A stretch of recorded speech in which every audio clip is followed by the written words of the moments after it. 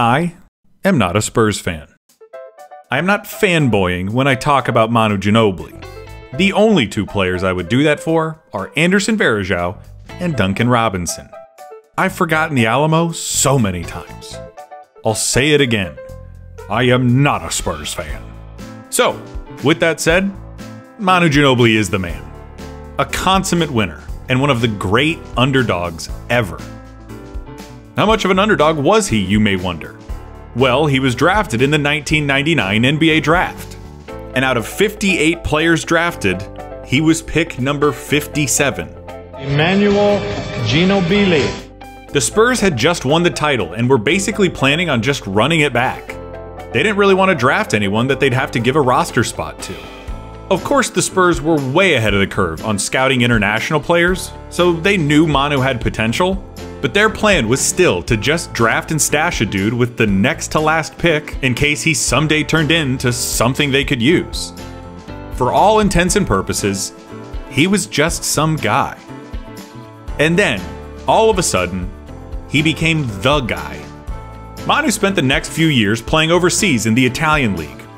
By 2002, he had won the Italian League MVP award twice, the Italian League Championship, the Italian League Cup Championship twice, the Italian Cup MVP, was twice the EuroLeague Finals scoring leader, was a EuroLeague first team choice, and was a EuroLeague champion and Finals MVP. By 2002, Manu Ginobili was the best overseas player in the world. And the Spurs had his draft rights. He was like an Argentinian basketball Bitcoin or whatever. Boy, that was a weird thing to say. You know what else is weird? The internet. 1 minute you're looking up something sweet and innocuous, and the next thing you know, you're being socially engineered by some creep on the internet for weeks at a time, until you're ripe for their crypto scam. If only you'd use today's sponsor, NordVPN. NordVPN has threat protection that can help warn you about people who might not be who they say, and recognize potentially malicious links and websites. And it's not just random weirdos that NordVPN helps protect you from. Its robust features help shield you and your data from malware, trackers, and these super rich and powerful weirdos. I'm talking big boy encryption, and it couldn't be easier to use. Just one click and boom, job done. To get started, go to nordvpn.com/Clayton Crowley to get 4 extra months for free when you sign up for a 2-year plan. That's nordvpn.com/Clayton Crowley. Which didn't really make his life that easy when the Spurs brought him over to be a 25-year-old rookie in 2003. On top of the regular rookie hazing that most guys get, Manu got extra doses because of his hype from the front office and because he was coming from overseas back when most players still thought those guys were soft. Vets like Kevin Willis and Steve Smith made sure that Manu understood he was at the bottom of the pecking order. But nobody kicked his ass more than Bruce Bowen. It had to have been good for Manu's development that he was getting tested every day by one of the dirtiest, craftiest, most decorated defenders of his generation, but man, it could not have been easy. Tim Duncan is literally quoted as saying that Bruce beat the ever-loving shit out of him. And Tim is another guy who didn't really buy into all of the Manu hype. Manu had to prove that he belonged as a part of the culture that Duncan and David Robinson had been cultivating. And no one was going to make that easy for him. Certainly not Manu. To watch Manu Ginobili play was to watch nuclear fusion on a basketball court. It was non-stop energy, a play style that burned so brightly and unpredictably, it felt like it needed to be viewed through a pinhole. Sometimes it wouldn't work. He was a risk taker, a gambler, and sometimes that nuclear fusion would go supernova and blow right the hell up. We'll get into the specifics later, but Manu has his fair share of big-time blunders under his belt. But at his core, he was first and foremost a winner. He made winning plays. He dictated winning outcomes. His gambles paid off, and those wild solar flares helped keep the Spurs a thriving ecosystem. And it happened pretty quick. Manu won his first championship in his rookie year, 2003. He was coming off the bench and the Spurs benefited from a prime Tim Duncan, but he still ended up finishing third on the team in playoff win shares, behind just Duncan and Robinson. By 2005, Manu had definitely arrived. He'd become the Spurs' full-time starting shooting guard and was named an All-Star. And on the biggest stage, with the most pressure, he flourished. He was excellent in the playoffs, finishing with the third most points scored in the entire postseason. He helped the Spurs reach their third final series in 7 years, where he was a menace against the Pistons. He was arguably the Spurs' best player in Game 1, definitely their best player in Game 2. Hit Robert Horry with the pass when he was doubled at the end of Game 5, an underrated play that he made look easy, and he brought the Spurs home in Game 7 with 11 points in the fourth quarter.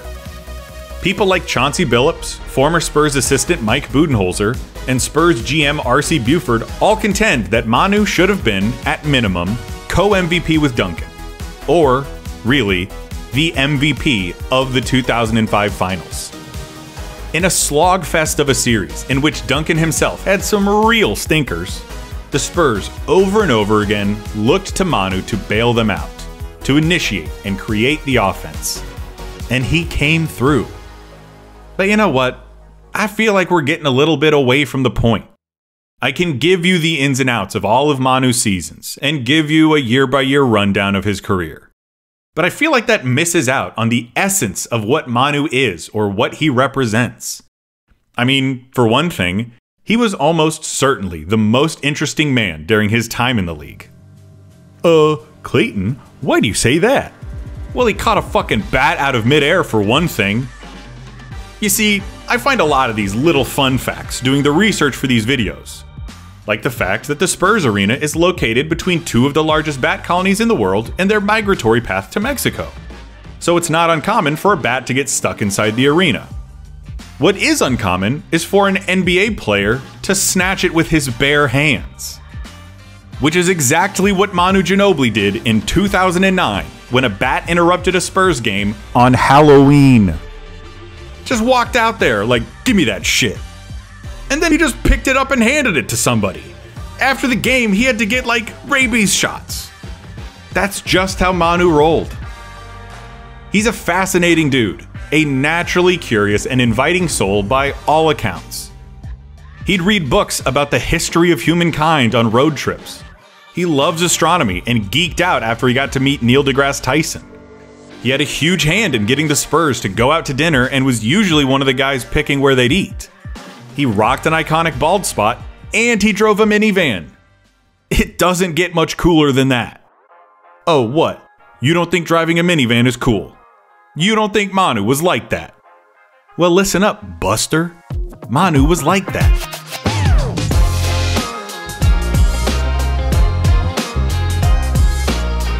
I guess I did forget to mention that he won the Italian League dunk contest in 2001. Oops. But yeah, the dude with the bald spot and a little bit of a schnoz would put you on a poster if you weren't careful. That nuclear fusion had a form, and that form had style. Manu Ginobili was a crazy man, yes. He was zany and creative, a southpaw mad scientist who bounced off of guys like a pinball. But he was also a complete, multi-dimensional player. The most well-rounded scorer the Spurs had employed since the Iceman, George Gervin, in the 1970s. Manu was fearless attacking the basket, and obviously more athletic than people seemed to expect, with shades of Pistol Pete, Kobe Bryant, and Drazen Petrovic shining out through the canvas of his game. He was a creative, ballsy, brilliant passer, a wildly underrated defender, one of the masters of tough shot making. He loved to take a charge, was built as tough as they come, and he's almost singularly responsible for introducing the NBA to the Euro step. He didn't invent the Euro step, and he wasn't the first one to do it, in the same way that Iverson didn't invent the crossover and Babe Ruth didn't invent the home run. But the Euro step is his move. His signature sidestep is one of the most popular and effective weapons in the sport now, but he would get called for traveling violations when he first started showing it off. The refs just weren't used to seeing it. He was outstanding. It ought to be pretty telling that the best perimeter players in the world today play a whole lot like Manu Ginobili did. Or that every other great player who faced Manu Ginobili raves about him. LeBron loved Manu. Wade loved Manu. Durant would go on rants about what a killer Ginobili was. Kobe never missed an opportunity to single out and heap praise onto Manu. I mean, one of Chuck's great bits just centered around yelling Manu's name. What? Ginobili! Ginobili! I find it endlessly fascinating that all of the great players who competed against Manu had glowing, outsized praise for him compared to what you'd normally hear from the national media. It's like they sensed something inside him, recognized that he was made of the same stuff they were, and that he belonged to their secret fraternity of excellence. And the one thing said about Manu Ginobili, the refrain of his career, the word that I saw used to describe him more than any other by a mile, was that he had the heart of a champion and the will of a competitor. Seriously, I don't think I've seen one word used so ubiquitously to describe a player. I mean, we talked about what an underdog he was, how he had to defy his draft position and prove himself to his teammates. But he also had to prove himself to Pop. I mean, you can imagine the Spurs, the Patriots of basketball, an institution of the sport that stands for consistency and substance over style, who pride themselves on finding guys who will simply do what they're told. Not exactly Manu's forte. And it drove Pop crazy. The wild passes, the impossible shots, the breakneck pace, it was all just very unspursy. But no matter how hard Pop tried, how many ass chewings he gave out, or how many drills he restarted, Manu kept gaining ground. He kept doing things his way, and it kept working more often than it didn't. It wasn't that he was trying to one-up Pop or undo the Spurs way. It was just, as he told Pop, "I am Manu, this is what I do." It has to mean something that Manu Ginobili, ever the underdog, took on the Spurs, Big Brother, the establishment, the machine, and won. As Pop said later, Manu has changed me as a coach. He's made me believe that you can do the strange and unpredictable and be out of position once in a while, yet still make something positive happen. Whatever he does only to win, because he has the exact competitive nature of a Michael Jordan. In the end, Manu Ginobili was perfect for the Spurs. Sure, he played with about as much leeway on his leash as the rest of the team put together, but he got what they were about. As evidenced by 100 things, but most importantly, his agreement to come off the bench. Pop saw an opportunity with Manu to gain a nearly unprecedented advantage. He would ask this unrivaled competitor, the one who didn't care about winning a Finals MVP, to forego a starting role and feast instead on reserve units. And Manu said yes. Think about that. In 2005, the season where Manu really broke through, he started in 74 games, became an All-Star, and was the runner-up for the Finals Most Valuable Player award. By 2007, 2 years later, he was starting in less than half of the Spurs games. And of course, the Spurs continued to be the most successful basketball franchise in the NBA for another decade. I'd argue that Manu coming off the bench had as much to do with the Spurs' impeccable culture as Tim's ability to be coached. The two set an unimpeachable example. Oh shit, Pop's really getting after Tim Duncan. Well, he is Tim Duncan, and he's taking it. I guess I can't complain. Man, I really wish I had more minutes. Well, Manu Ginobili is coming off the bench, so I guess I don't have that much room to talk. He was exactly what the Spurs needed. In an organization that wanted players to color inside the lines, he painted outside them. And rather than change the artist, the Spurs moved the lines. When the Spurs were known for their plodding pace and their exhaustingly effective post-game, Manu breathed life into their team. He was always willing to sacrifice. He took less pay, and he didn't care about his place on all NBA teams or all-time leaderboards. But he never compromised. He played his way. He was the people's champ, the one that felt the way they felt. When the fans were sad, You could tell that he was sad. When they were excited, he was excited. If Tim Duncan was the soul, and Tony and Pop were the brain, then Manu Ginobili was the heart of the Spurs. The thing that gave them that vitality. Beating, coursing, fighting, fluttering, sinking, rising. And part of that, a huge part, is that he wasn't perfect.